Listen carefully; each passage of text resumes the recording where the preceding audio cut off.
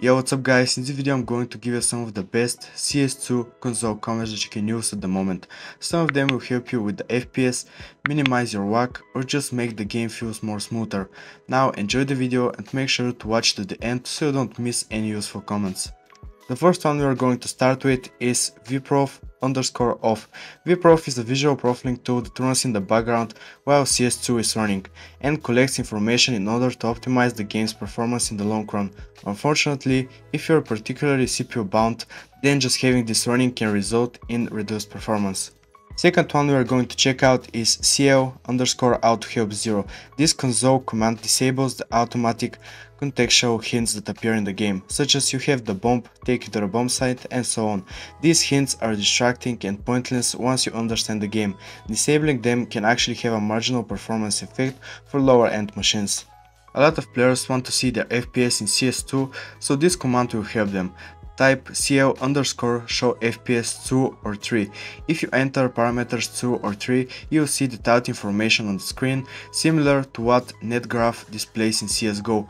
This setting will not be useful for FPS or lag, but it's really useful to see how your PC is doing in the game.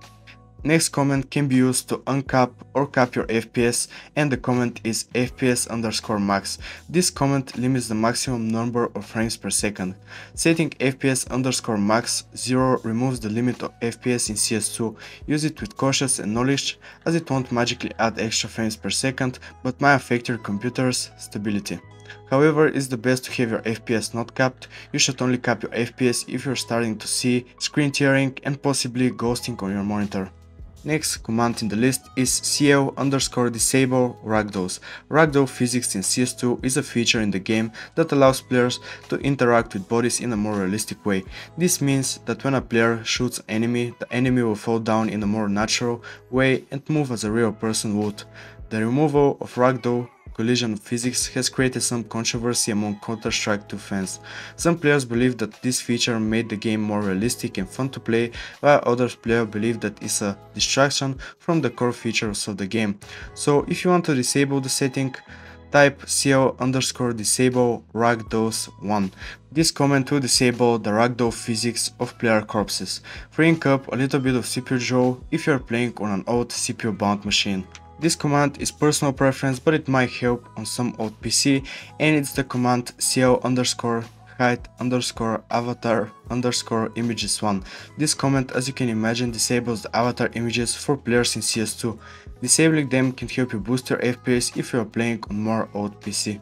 cl_crosshair_friendly_warning 0. If you really want to make CS2 as lightweight as possible for your PC, you can use this command to remove the friendly fire warning that appears on your crosshair when you aim at a teammate. You'll see a little bit of boost in your performance, but it's not that big of a boost.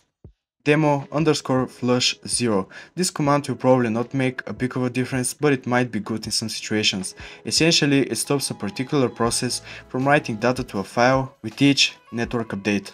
And now I'm going to show you how to set up an auto access file in CS2 so you don't have to type all of these commands every time you open the game.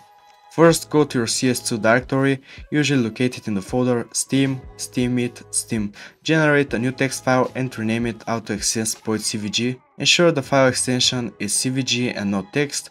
Open this file with a text editor. Now it comes to adding the comments. Each comment must go on a new line. You can add as many as you want. For example, you can set FPS_max 144 to cap your FPS in the game. After that, go to Steam, go to CS2, then to properties, go to launch options and make sure it's plus access space auto access plus CVG and again space. And this is the way you create an auto access file. So yeah guys, I hope you enjoyed this video. Make sure to like and subscribe for more content like this, and see you in the next video.